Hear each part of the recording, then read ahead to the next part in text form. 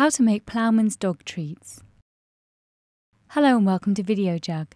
Shoba George, owner of pet bakery and boutique Dog About Town, is going to show us how to make Ploughman's dog treats. This is a low-fat dog biscuit which is a fantastic treat to give your dog if he's on a diet and tastes delicious too. Step 1. You will need 400 grams of whole wheat flour, 80 grams of porridge oats, 100 millilitres of chicken stock or water, 20 millilitres of vegetable oil, 160 grams of apple puree, 200 grams of grated cheese, 1 egg, a dash of cider vinegar, and a knob of butter. Here's that list again.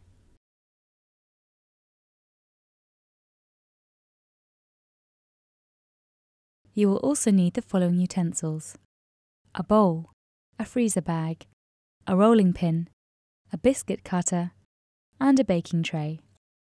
Step 2. Combine the ingredients. Add 400 grams of whole wheat flour, 80 grams of porridge oats, 100 millilitres of chicken stock or water, 20 millilitres of vegetable oil, 160 grams of apple puree, 200 grams of grated cheese. Mix well. And 1 egg.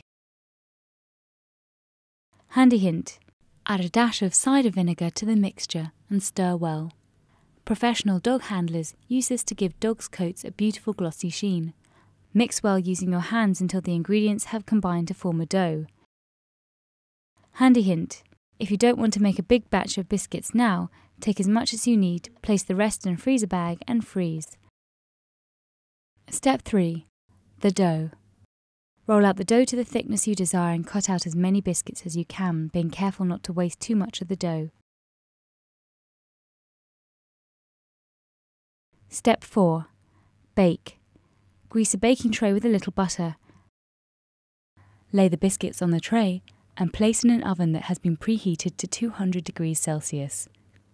Bake for 10 to 15 minutes or until golden brown. Step 5. Cool.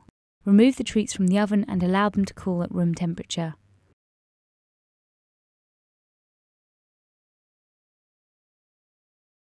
Serve.